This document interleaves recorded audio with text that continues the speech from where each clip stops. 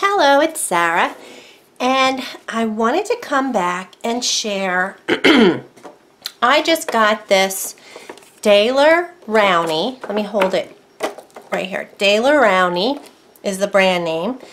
FW Primary Color Set of the acrylic inks. Okay, so this is a, let's see where it says it. FW acrylic inks, right? And I've seen these a lot. Now it's a 6 set, and I'll tell you the colors. They come in these bottles, and there's a lot in here. Actually, it's just 1 fluid ounce. But because it's ink, it's an acrylic ink, it goes a long way. So I've just been experimenting and playing around. This is my Strathmore visual journal. This is the watercolor paper, and I should probably do it on I have another one, the mixed media. But this is 140-pound cold pressed watercolor paper. So I've just been kind of playing around, and this page I basically put a few drops, I'll do it again, a few drops of the pink first. Now let me talk about the colors. In the primary set you get process magenta, and you also get scarlet red. So this is the difference between them. I don't know if the camera will pick it up, but there is a difference. The red is way more orange looking, and the magenta is definitely pink. This looks more orangey red. The yellow is called lemon yellow. You have a green, emerald green, beautiful green color. This is, I think this is my favorite. This is called Process Cayenne. Man, this is a pretty color. I just love the color of this blue. And then you get the sepia color, which is just a brown. So I'll show you what I did. So this is the magenta, the Process Cayenne, I guess it's called, Process, yeah. And I just did spatter with the yellow. All I did was put a few drops of the magenta first and sprayed it with my water bottle and closed the book. So it kind of came back with that, like, all this texture is just like, kind of like, I want to say a dendritic print. I get that from Cat Hand. And I let it dry. I kind of dried it with my heat gun too. But I just wanted to let it dry because what I did previously, if you try to blot it, you take up all the pigment. It doesn't stay bright. So then I did the same, after that was dry, I did the same thing with the blue, just in a few places, because I wasn't sure if it was going to turn to mud. Well, I did red and blue thinking purple, you know, and it didn't mix. Once it was dry, it didn't mix. Like the blue layered on top of the red. And then when that was all dry, I spattered with yellow. And look, it didn't turn orange. It stayed yellow on top of the red. So that's one thing I've kind of discovered by doing this, is if you layer them, they stay true. The colors stay true. They don't turn or blend together. They don't reactivate, in other words. So it's different than, say, your the inks like the Delusions, which is a water-based ink. And they mix, they reactivate when you put them on top of each other or you re-wet them. So that was one page I did. Then I just like did this kind of sketch, which is very sketchy. I didn't, you know, not even a doodle.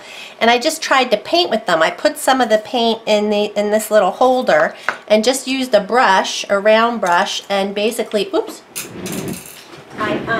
I just tried to paint with them and see what they did. I floated and I just did a few, let's see, like this blue. This blue is so beautiful. I'm just going to put it, let's see, right here. I'm just going to, but look at that. Oh my gosh, can you see? This is such a pretty color. So this is on watercolor paper. This is the full strength. So I haven't diluted it with water or anything. I haven't even added water to my brush. Because it's a liquid acrylic paint, you don't have to add water to it, and it just flows right off the brush very, very nicely. See that? If you wanted to watercolor with it, you probably could. Just you still would have to either pre-wet the surface, but I'm going to show you what happens when you wet this. So that's just full strength. I'm just going to, and I'm going to squirt it. Oops, let me back out a little bit. Squirt it. Now watch what happens. Look how much what is that called? It's called something. It's a watercolor. But look, and then I tip it, and it kind of distributes it right into the rest of the paper. Now it didn't tend to go into the other areas that were painted, but it went into the whiter areas. So that looks pretty. I like that a lot. And I'm just going to mop up this edge.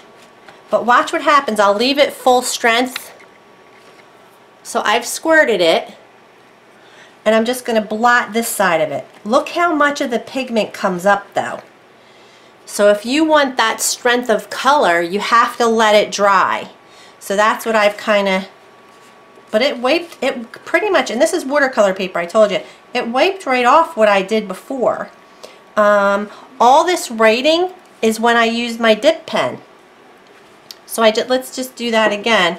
This page was kind of like just a fail. I wrote just have fun and I painted it, and like it just got muddy, and then I just painted over it with green and blotted it with my paper towel, and see all the blot marks. So it's interesting. I mean, you know what? Let's try to cover this. I want to cover this with the red. I'm just going to show you, okay, so let's see if it'll cover. And I'm just going to apply, you have this dropper in here. Look how gorgeous the color is though. Oh my gosh, so pretty. And I'm just using this big brush, no water. It had water in it, but it's not dripping. And I'm just going to see if I can cover up that green. Pretty good. I mean, it's definitely got a darkness to it because it's not over white. But I think that covered it. And you know what I'm going to do next is the technique I did on the other page. I'm going to do some spatter with the blue. I have some blue in this little thing. Let's see what this looks like. While it's still wet, I just want to see if it turns purple. Because you know, blue and red make purple. This color is so gorgeous, this blue color. I mean, let me just drop a couple drops on there and see if they distort or disperse. That's the word I'm thinking of. Because see, because it was wet, because the red was wet, when you do the drips, or it's just sliding off. There's so much ink. I'm going to put that back. But see, the blue is kind of like sliding off the red. It's not really dispersing into it. It's just sitting there. The spatter looks good though. I'm not going to squirt it because I really don't want it to just all the red to come off. But it stayed, I would say it stays true. The color stays true. It doesn't blend. See the blue, I mean, yeah, this part right here, I guess it looks like mud. I can't really tell. But the red is a gorgeous color. It covered that green. I mean, that was on top of green, right? So what else? Oh, I actually used my dip pen. And this is, I was playing with Maya. We were playing with sprays the other day. And this is, these are just my Diane Reevely sprays, I'm pretty sure. We might have used some of these too. I think we were doing drippage. I don't think that, no, I think we just used the sprays. Anyway, this is hot pressed watercolor paper. So I just want to show the difference. If I want to do some writing, like with your dip pen, you just dip it in the ink. It's acrylic ink. I mean, it's not India ink. And just, you can use it as a color to write with your dip pen. This is a very wet page. page isn't dry, so it's not writing, but I'm going to just put this here and close that for a second. This is just a piece of hot press watercolor paper. It's smoother. And just show you.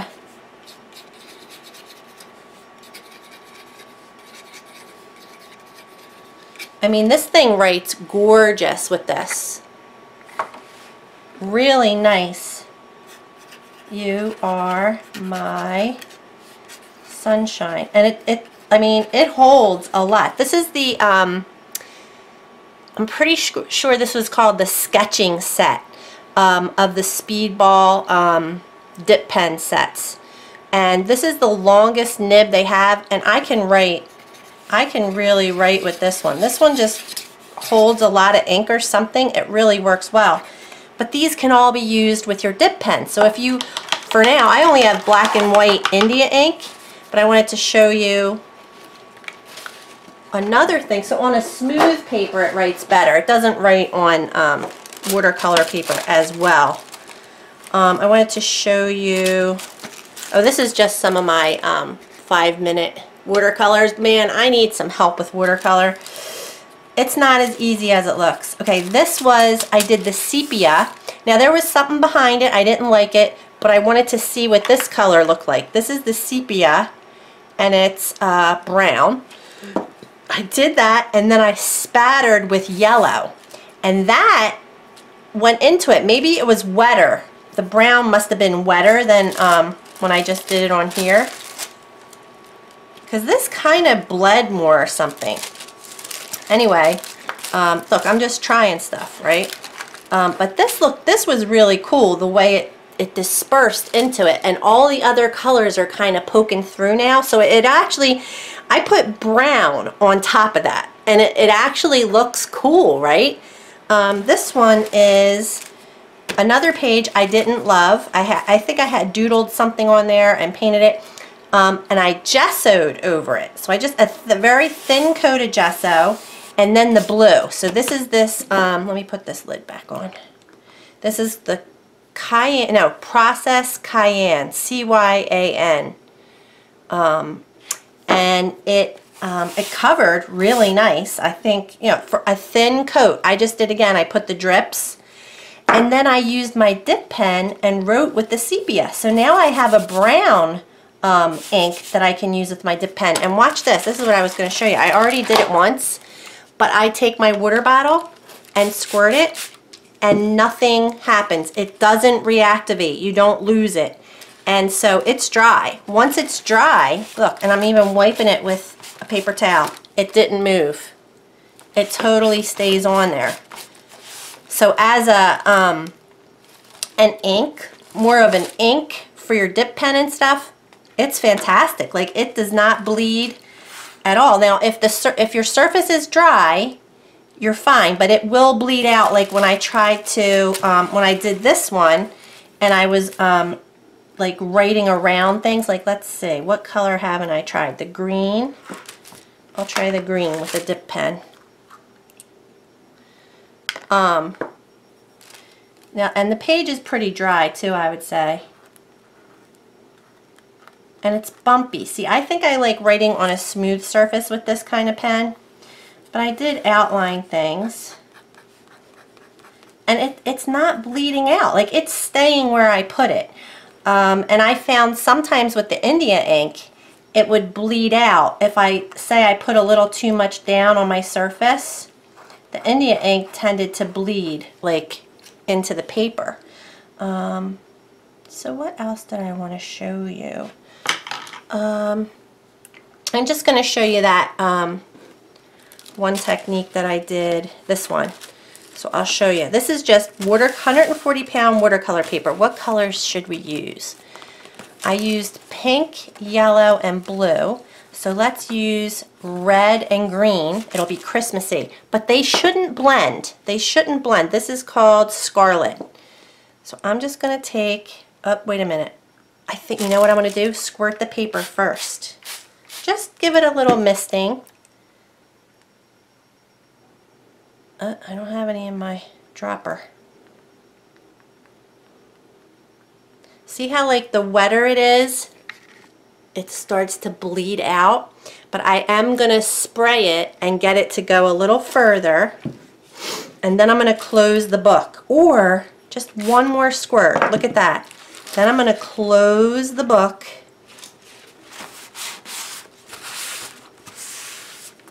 See how it has an orangey tint to it, that scarlet? Kind of getting it on the pink. Now watch what happens. Aw, it didn't stay.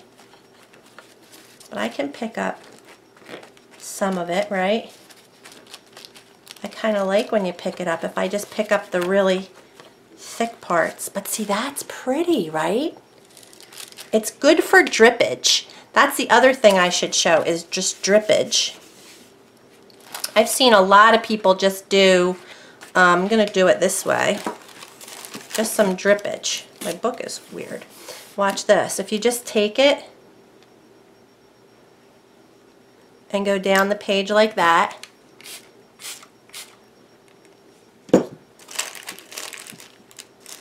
I know my camera's up and you can't really see what it's doing. That is freaking cool. And then if I spray it, oh, down on the drips. Wow. I'm going to let this dry. I'm not going to blot it. Look. That's cool.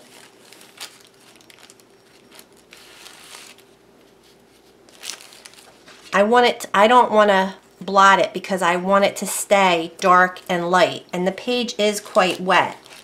But that's a cool effect, right? It looks like vines and branches. And then if I added green in there, or that was green. If that was green, I could put flowers on it or something. This is stuck to my other page.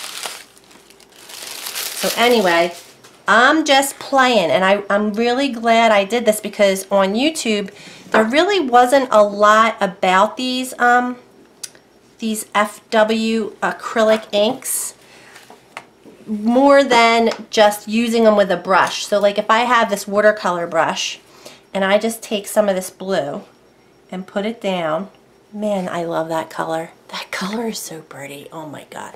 Look at that though. It looks, this is the scarlet, and it looks red, orange, and yellow. All right, so this is the blue. And as you add water to it, so you can dilute it and get it down. This is what I've seen other channels do. Just basically show you what the color looks like. Maybe I put too much water on there. And of course you can spatter. See, spatter is just a given. Spattering with these is like a no-brainer because they're already fluid, you know. Let me show you yellow. I haven't shown you yellow. And look, this is just, look, there's blue on here, so what if I get blue on my yellow? Does it turn green? Yeah. So when they're wet, obviously, it's going to blend. But when it's dry, it didn't. It stays true. So I'll just put this in a area by itself. And that's called lemon yellow. It's very yellow. So I'm really loving, you know what, they have these in fluorescent colors and pearlescent colors. So that, I think I may invest in at least one of each of those. And I know they sell them individually on Joggles, and I think that's all I've seen, because Amazon has the sets. They have a set of fluorescents, a set of pearlescents, and these were $30. This 6 set, this is the primary colors, and that's just a lot. And without a coupon on Amazon, I'm not going to get, they only had the primaries at Michael's and I use a coupon. But without a coupon, where's the green? I can't see it. Here it is. I just want to put a little green. Without a coupon, it's a lot. Like, I'm not going to spend $30 because I may not use them. I just posted a video about shopping for supplies, and I'm I think I need to play with these or else I don't get any more.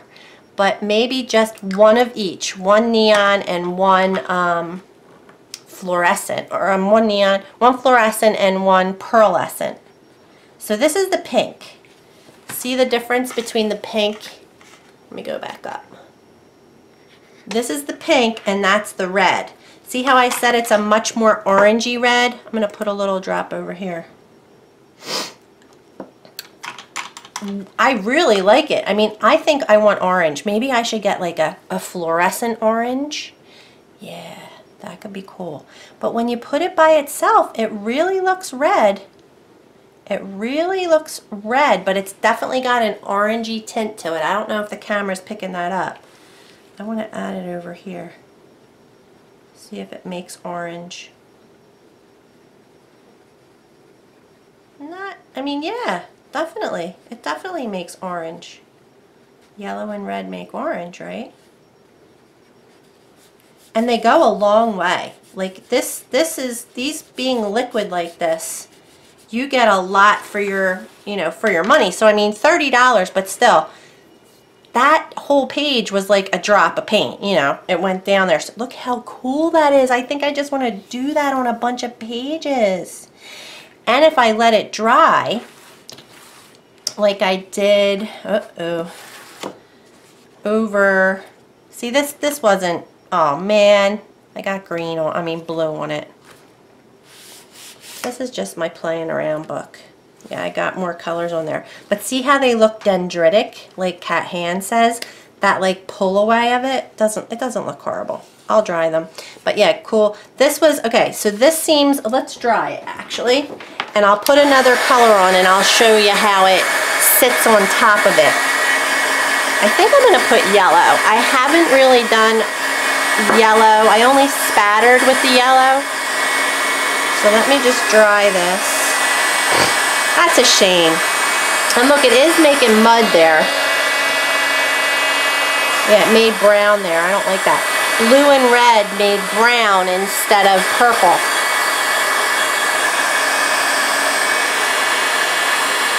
The pink is gorgeous. Yeah, so stay away from the blue and red. But the rest, like the yellow and green and the pink, they all look fine.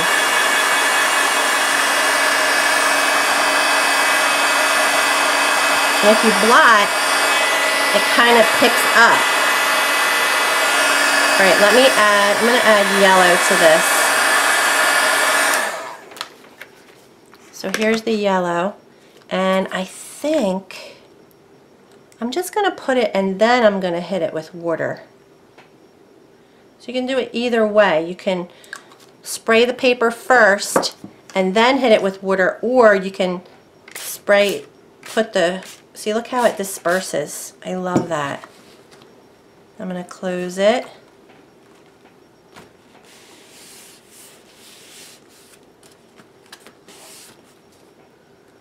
And pick it up, and it stays. Let's drip it down a little. Ooh, lots of drippage. Oh, that's pretty. They definitely stay on top of each other. When you dry it, if you dry the layers first, it does not make mud. It definitely doesn't make mud when you put the layers. Look at that. But when you put wet on wet, that's amazing. But you gotta let it dry. Don't blot or anything because you'll just pick the pigment right up. Yeah, this one, these both came out great. Like, and then when you let it dry, you get these darker areas, the dendritic print. See, I don't know if I did the blue. I don't remember how I did it. I know I put the orange on wet paper.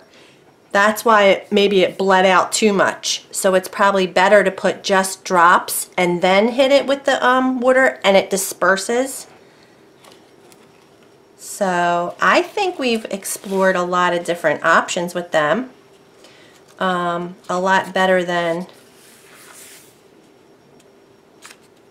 the Just Have Fun is poking through. Wow, that's weird. And I love this one. This one is my favorite of the spatter that bled out on it. This one didn't do it as much with the, it was red and blue. And it just, but there was stuff underneath it. So maybe if you do it on a clean sheet, let's do it on a clean sheet. One more thing. All right, we'll do one more thing. That is so pretty. OMG. All right, so we're gonna do blue. What color was that? The spatter one. This was red with blue. I think I'm gonna do that again. Or pink. I'm gonna do pink. No, I'm gonna do pink. Sorry. And this is just color with a damp brush, and I'm just going to spread it on. There we go. I'm going to spread it on with a damp brush, and this had red paint on it before, but I'm just spreading it. See how, because it's so fluid. And then, you know what I'm going to do? I'm just going to spatter with the blue and see what happens. And I hope it doesn't make mud. I hope it makes purple, if anything, right? Because pink and red make, pink and blue should make purple. So I'm just getting some of this straight, it's straight blue, and I'm just going to,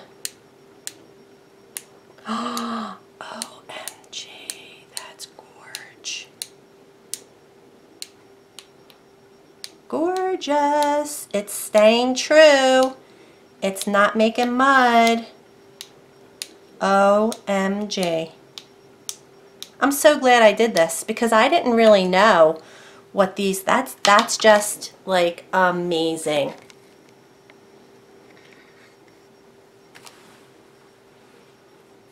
The color is just sitting there and it's dispersing a little bit.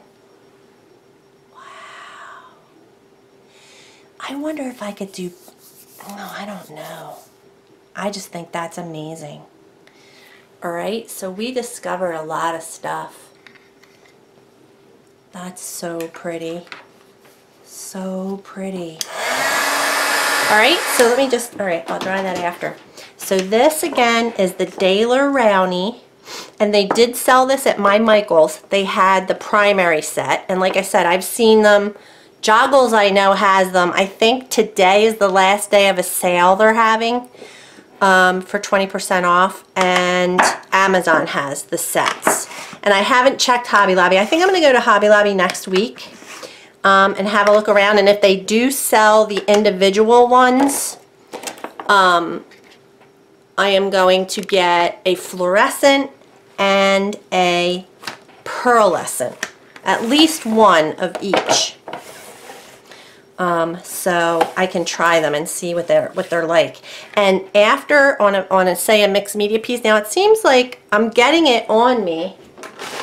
And you know how Diane Reevely's, alright, it's coming off. I mean, it's in my nails, but yeah, they're coming off pretty good. They are water-based. Yeah, they're coming off.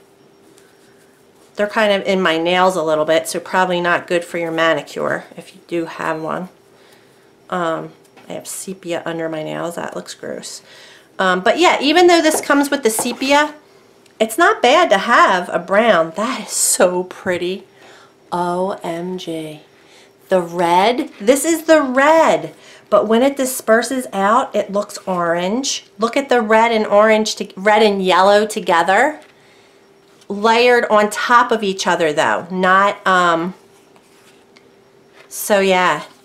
And this is again on watercolor paper. This one I wasn't thrilled with. I don't know. I was trying to cover up and the red didn't, it just turned icky. But this one I wasn't. This one's kind of alright. Because it looks like, look at all those cool colors. Now if I used a fluorescent or a pearlescent, that might be awesome. Now, and don't forget, you can use them with your dip pens. So you can use them to write with. And you don't have to go buy other India ink colors. I have the Speedball black and white. But if I want to write with a color, I have all the colors I need. Alright, you guys. Hope that was helpful. Thanks for watching.